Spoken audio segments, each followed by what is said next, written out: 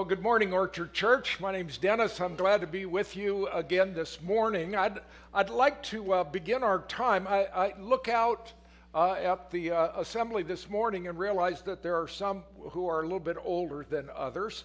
Won't mention any names in particular, but as I was preparing, it kind of dawned on me that there are some of us who have lived through some pretty epic times that really have changed the way the world works. For those of us who are a bit older, the 1980s, the fall of the Berlin Wall and the collapse of the Soviet Union changed the world in an incredible way. The late 1980s. One of the things that dramatically changed the world was the public use of the World Wide Web. Started 1993. I would have thought it started a long time before that, but 1993, who could live without Siri nowadays? So some of these things just are crazy. You know, for us in America, 9/11 in 2001 changed the way the world traveled and the whole idea of safety and defense. And when do you think the first iPhone was introduced? 2007. You would have thought that that would have happened a long time ago, because who can function without an Android or an iPhone nowadays? So there are some things that dramatically change the way the world works. I mean, not to mention the pandemic in 2020 and beyond. And now we've got artificial intelligence to deal with.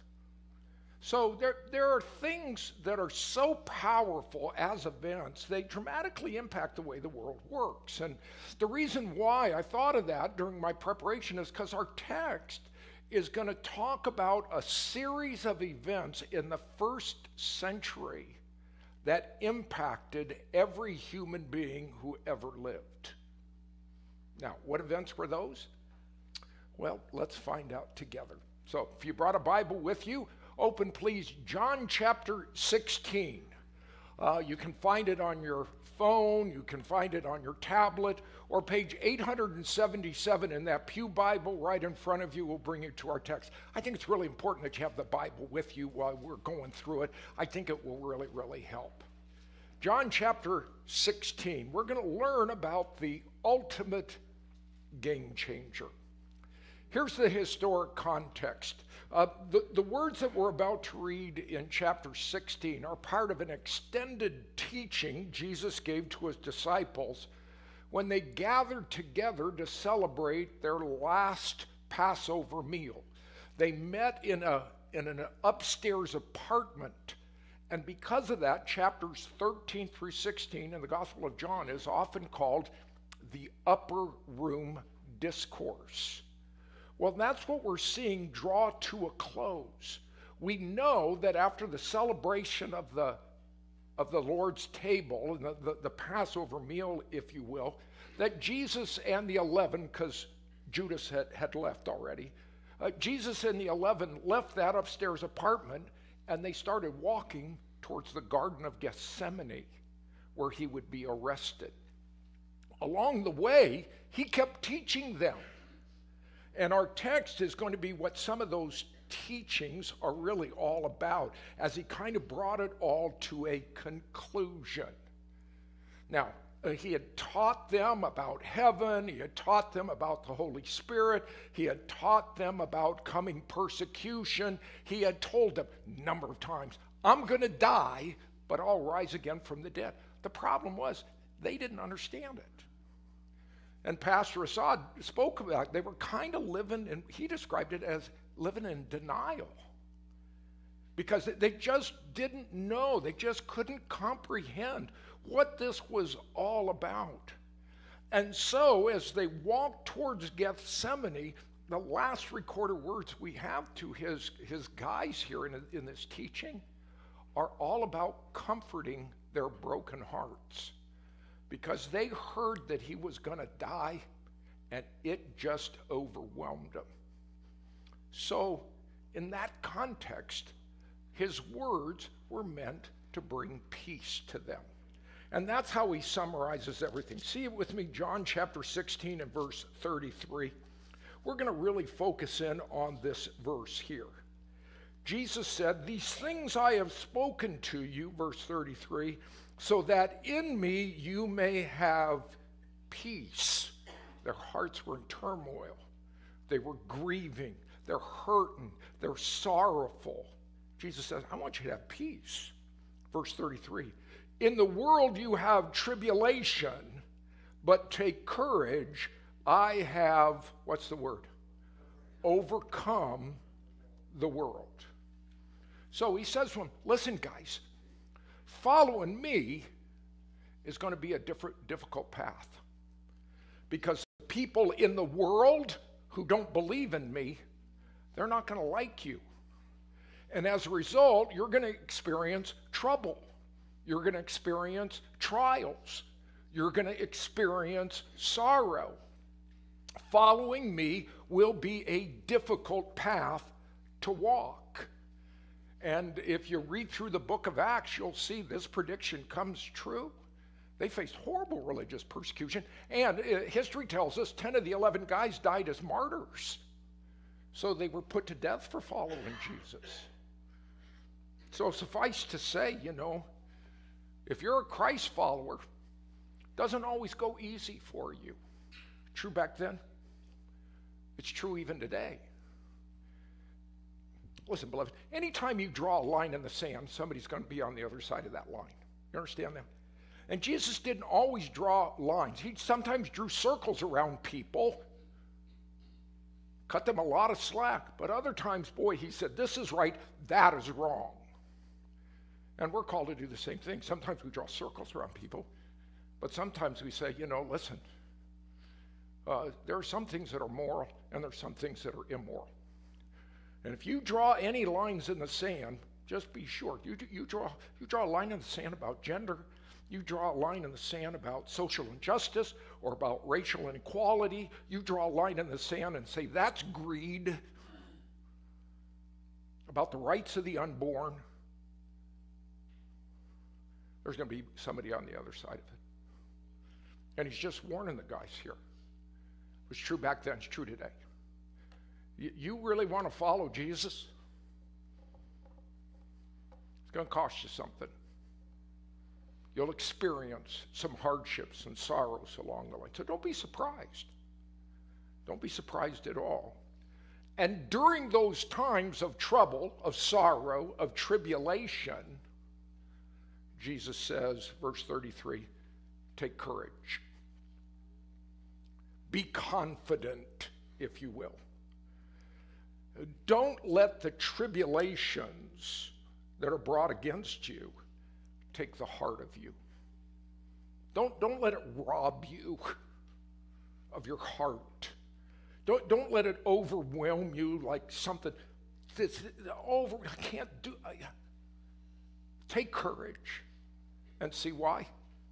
Verse 33, because I have overcome the world. And it's that little statement that I think summarizes our Lord's teaching in chapters 13 through 16. He said, I've overcome the world. The Greek verb nikao, the noun form is Nike, from which we get the English athletic brand Nike. It means to conquer. It means to have victory over.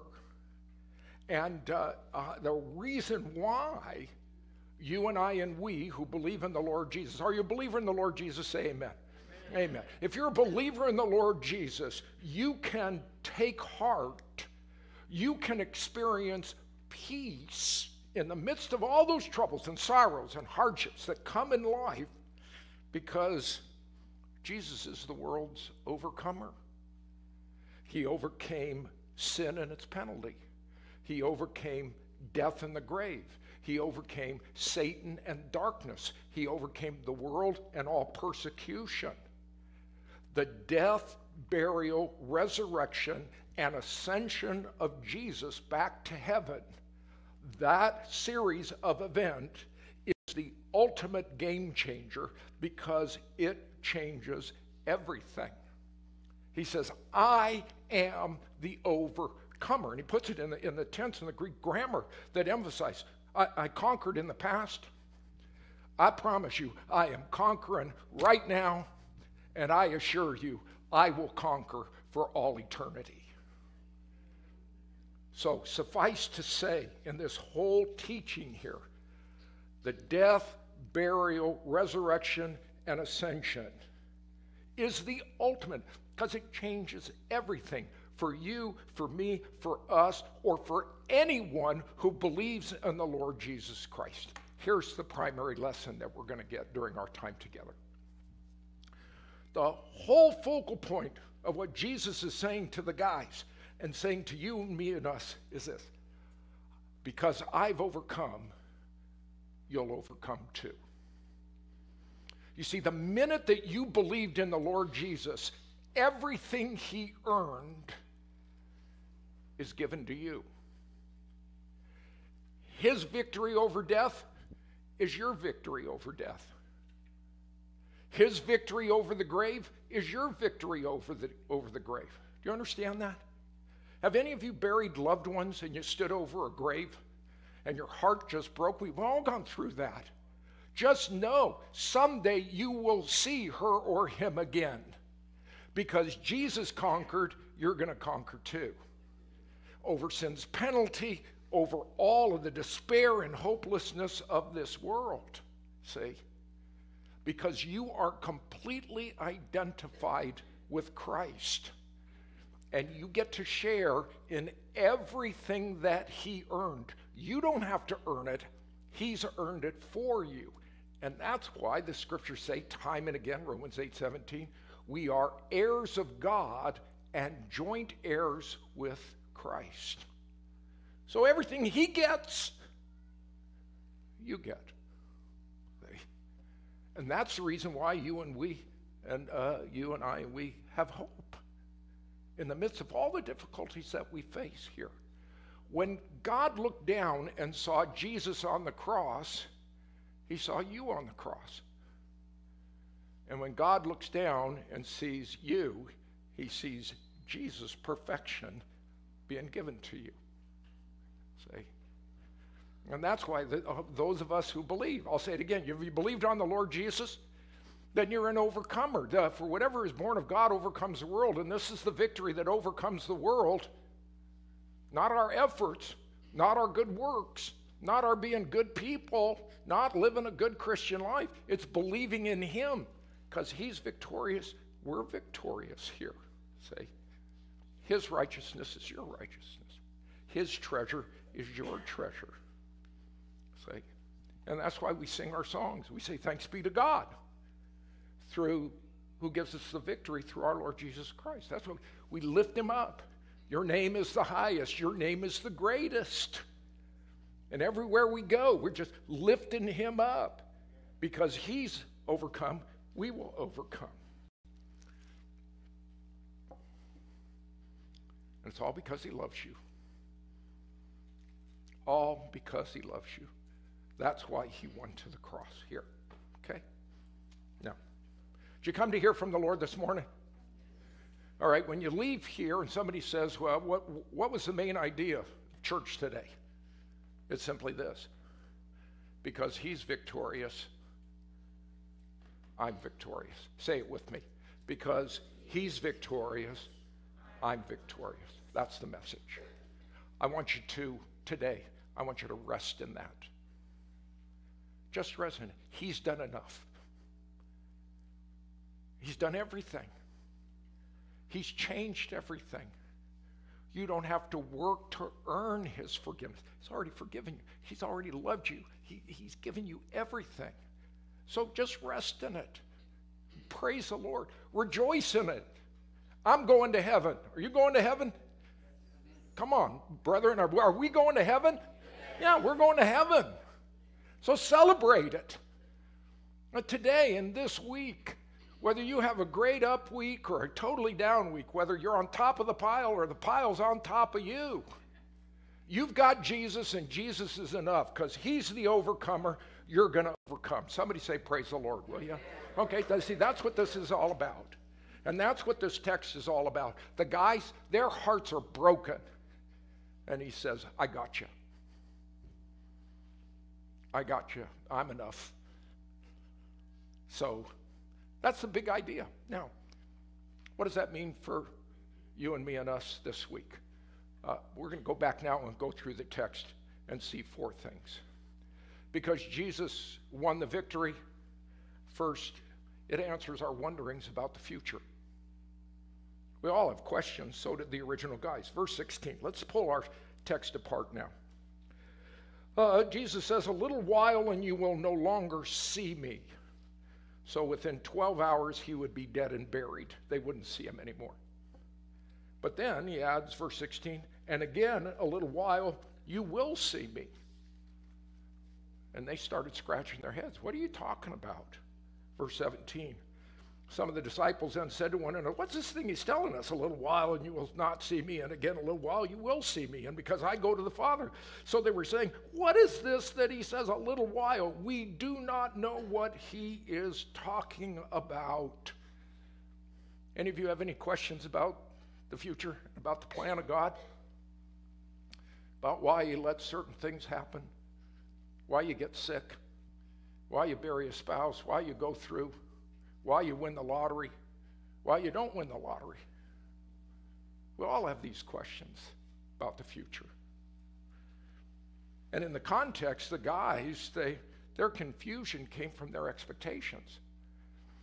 They were absolutely convinced that Jesus was going to start his earthly rule over the kingdom of God. They were absolutely convinced that's what he was going to do. So when he starts talking about dying, they go, what are you talking about? And he starts saying, I've got to leave you guys and go back to heaven. They go, why are you going anywhere? You're going to start your kingdom here on earth. Why are you talking about leave? They just didn't get it. And neither do we here. All we know is this. We don't know what's going to happen in the future. People ask me, when is Jesus going to come back? I have no idea. Nobody does. What we're told is simply this, is that all of human history is moving towards one goal.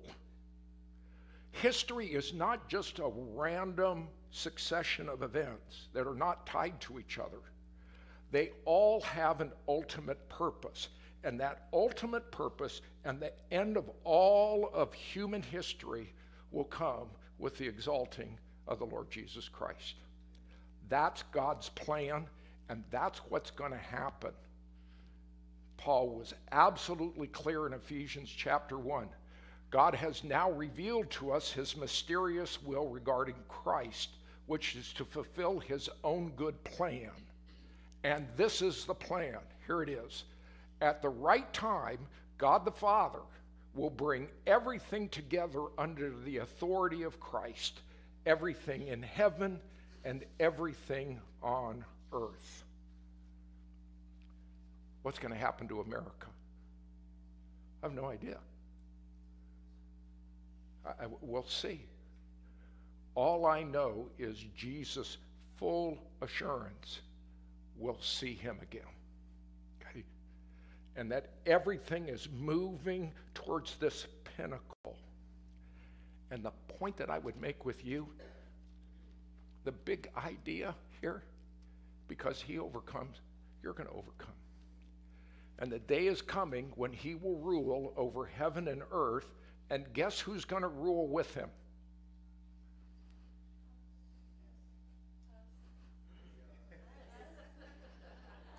Because he conquers, I conquer. Because he rules, I've asked to be mayor of Maui. That position has been taken, okay? I might get dog catcher in El Cajon, but see, it changes everything. You wonder about the future. You wonder where everything is going. The world just seems like it's crazy. In the world, you have tribulation. But take courage.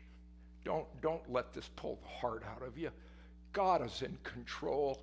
He's overcome, It's the ultimate game changer, and because he rules, we will rule too. So somebody say, praise the Lord, will you?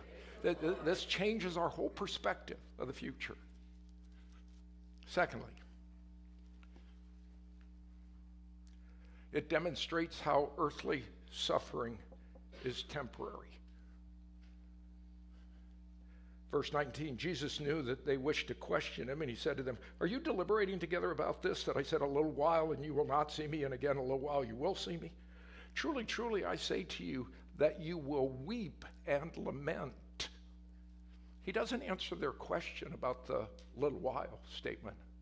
Instead, he focuses in on their heart's pain, their mourning, their grief over his coming death, over their disappointment,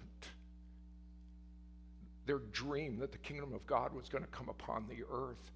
They're just heartbroken here. Jesus says, not everybody will be sad at that, though. Verse 20, but the world will rejoice. Pilate, the religious leaders of the day, when Jesus died, they all thought, good riddance. We're done with this guy. Listen, on Good Friday, the devil was dancing a jig. He thought he had won the battle. Man, he was thrilled that Jesus was dead. Not these guys. Verse 20, you will grieve. But then he makes this promise. But your grief will be turned into joy.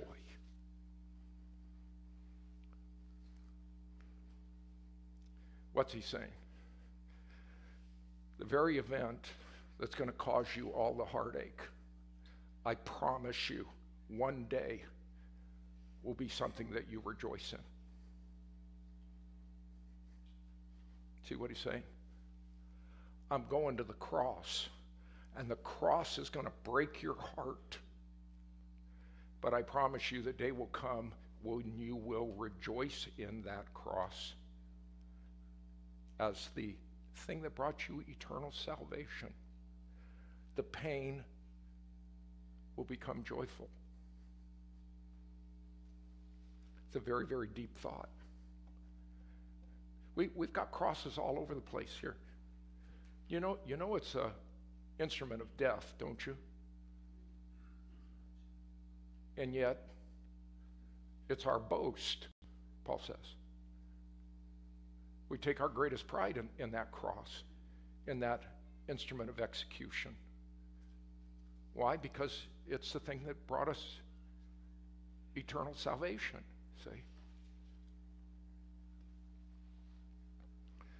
On a hill far away stood an old rugged cross. You know it? The emblem of suffering and shame. And I love that old cross where the dearest and best for a world of lost sinners was slain. So I'll cherish the old rugged cross till my trophies at last I lay down. I will cling to the old rugged cross and exchange it someday for a crown. The pain will become a joy.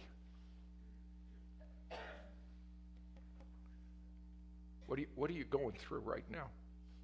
A heartache? In the world you have tribulation, okay? Welcome to the club.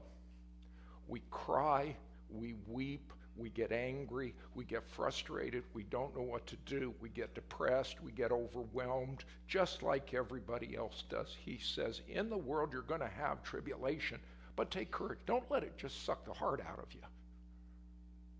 That's what life is down here.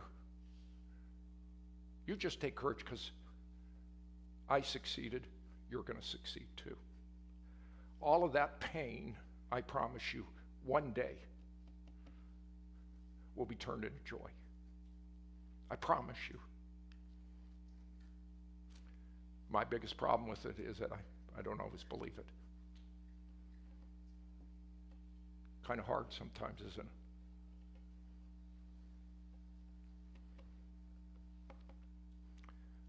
Those of you who are in high school still, I promise you, high school does not last forever. Somebody say, praise the Lord, will you? Amen. High school does not last forever. Joy will come. And we just have to believe it.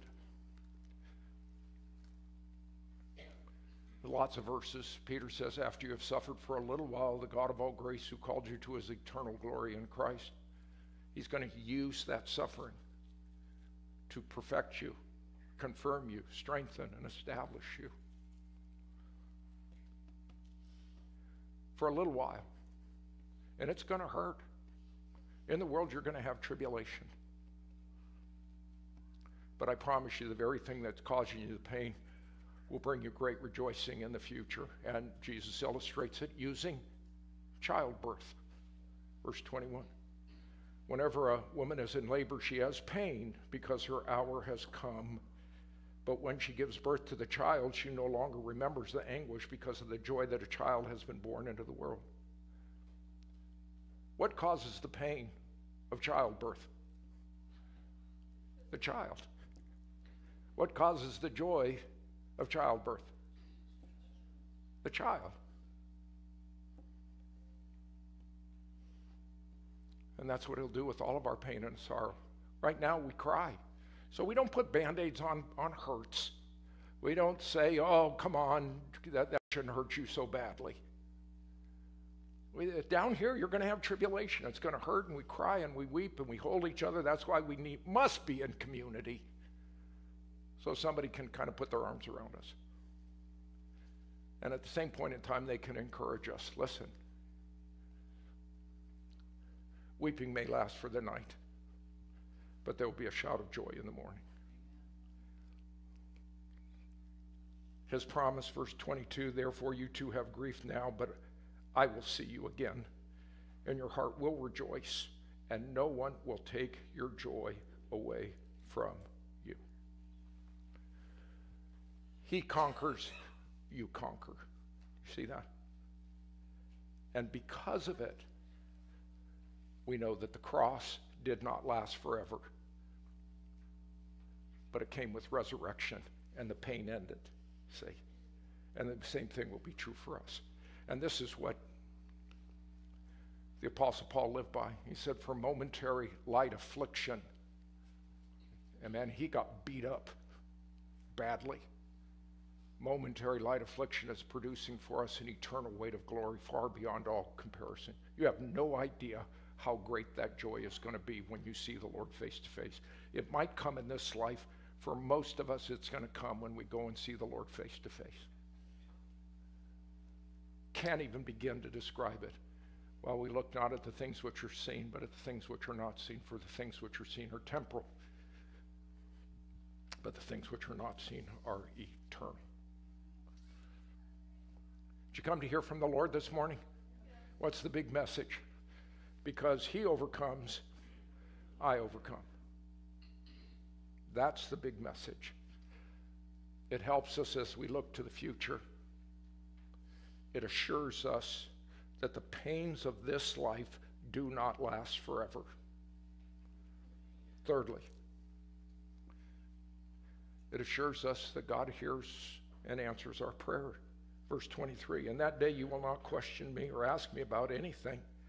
Truly, truly, I say to you, if you ask the Father for anything in my name, he will give it to you. The Father heard Jesus' prayer. The Father answered Jesus' prayer. The Father hears your prayer. The Father will answer your prayers. So don't hold back. What are you holding back for? Ask him anything. And the whole key is to ask in Jesus' name, not just a ritualistic little, phrase that we tack on.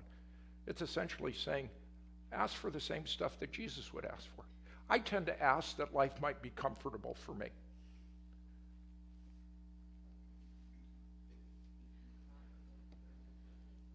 What I really need to ask for is, Lord, honor yourself and honor the Father through this and accomplish your perfect plan, whatever that is. Boy, we come that way, you can be sure God's going to answer your prayer. Until now, verse 24, you've asked for nothing in my name. Ask and you will receive, that your joy may be made full.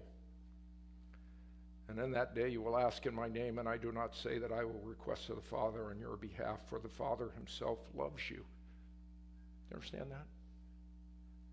The Father loves you and you and you and you, and there's nothing you can do to make him love you more. He already loves you. So he says, come and ask. That's what he said.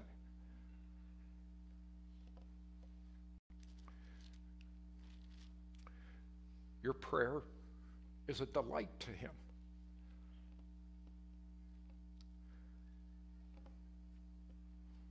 So what are you holding back? See?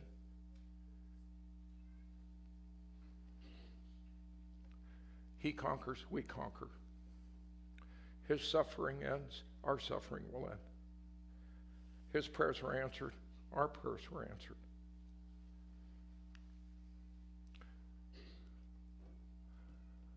It helps us focus on his provision and not on our failure. Verse 28, let me just wrap this up. I came forth from the Father and have come into the world. I'm leaving the world again and going to the Father. Death, burial, resurrection, ascension, back to glory. They finally start to get it. Verse 29, his disciples said, lo, now you're speaking plainly and are not using a figure of speech. Now we know that you know all things and you have no need for anyone to question you. By this we believe that you came from God. They're saying, Lord, we know your word can be trusted. But that faith that they had in him would be seriously tested in just a few hours. Verse 31, Jesus answered, do you now believe? You say you believe. Really?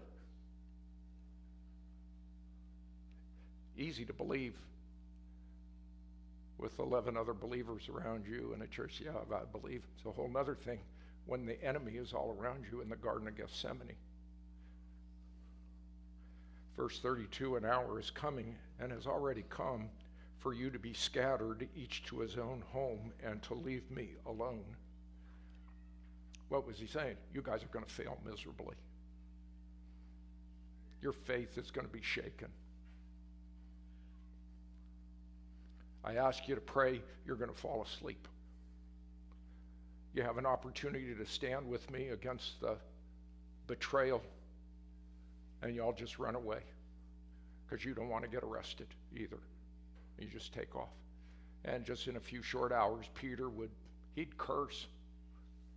I don't even know the guy. Horrible failures.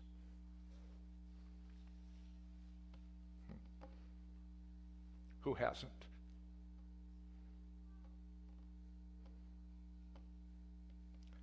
Verse 33, these things I've spoken to you so that you may have peace. I know you're going to fail. That's why he was going to the cross. See? I'm not doing this. I'm not saying any of this to shame you. I'm not saying anything to condemn any of you. I'm saying it because it's true. I want you to have peace. In this world, you're going to have trouble. You're going to succeed in certain things, and you're going to fail at certain things. And there's just something about humanity that loves to focus on our failures. He just says, it's coming. In the world, you're going to have tribulation. But don't let it suck the heart out of you when you fail. Why? Verse 33, because I've overcome the world. He succeeds, we succeed. His perfect life is shared with you.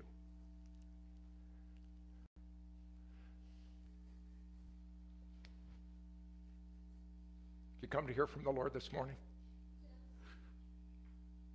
His success is your success. His victory is your victory. His conquering is your conquering. We can rest in it, we can rejoice in it, and we can celebrate it, because it's going to help us as we look to the future. It's going to help us when we're going through suffering. It's going to help us when we feel like praying won't even change anything. It'll help us when we stumble and we fall this week.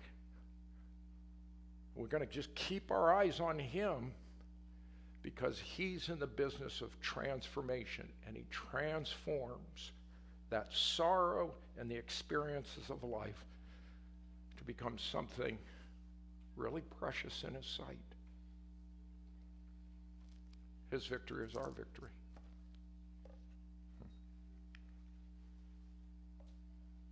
Isn't that the real question? Will I trust him today?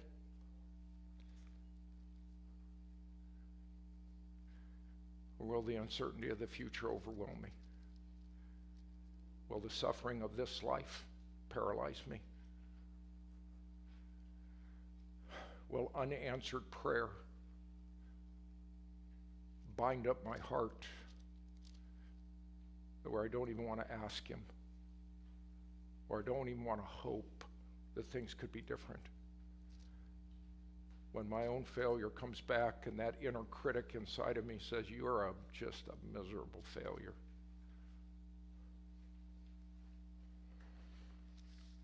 We're just going to keep looking to him.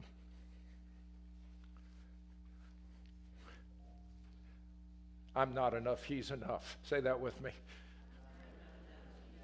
Somebody praise the Lord. You got time for one story?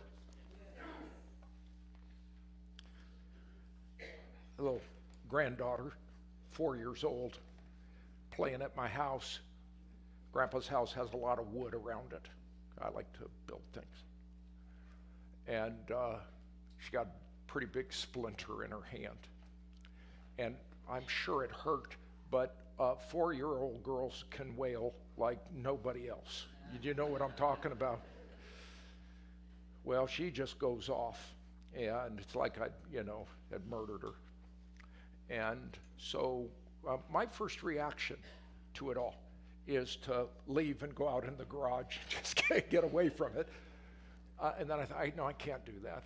I'm going to go get her a lollipop, and I'm going to distract her. And I just want to stop the crying. That's all I want to do. I just distract her. And my daughter, her mom, comes out, and she goes, I don't think we're going to do that, Dad. And she instead takes my granddaughter's hand and looks at it. Oh, sweetie. Yeah, that's going to have to come out, because that's going to hurt you down the road. We don't deal with this. We got to do this. And so she starts wailing even more. So my daughter, being wise, she says, okay, come on with me. And she goes and gets a little needle, a little sewing needle, and kind of cleans it off with some of that, what do they call that stuff? That you clean stuff, hydrogen peroxide, whatever it is. And she hands the needle to Joelle, to her daughter, and then she puts her own hand out there and says, I want you to kind of pick at my hand and see what this is going to feel like. And so my granddaughter, she starts picking at Courtney's hand. And she said, that's what I'm going to do to you. You can go ahead, you can try it a little bit more. And she said, it's going to hurt, but you have to trust Mommy on this one. It will be better for you in the long run to get that splinter out.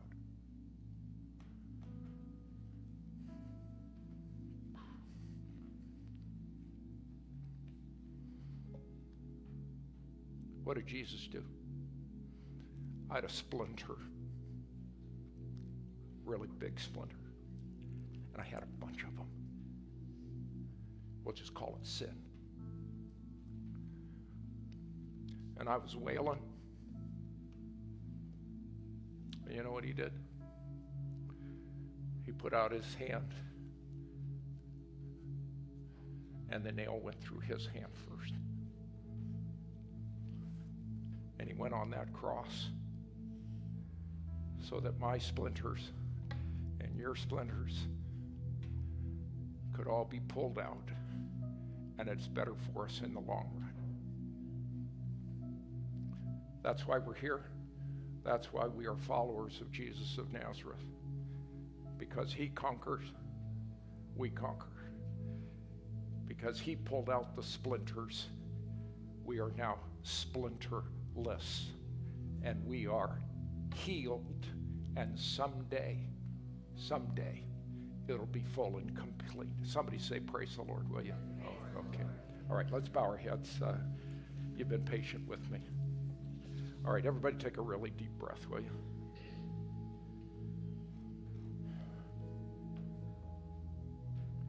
Anybody for first time this morning, Jesus, I'm sorry.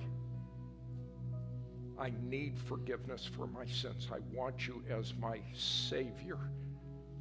I believe your death, burial, you rose from the dead, you're alive today, and I want you as my Savior. I want to follow you as my Lord. Anybody? Come into my heart, Lord. Be the basis of my life, Lord. Oh, if that's your prayer. And then for any who are wondering about the future, who are struggling with the pain, who are hopeless about answered prayer, who see your failures, look again to the cross. But look beyond the cross to the empty grave and to the throne above. He's won the battle for you, so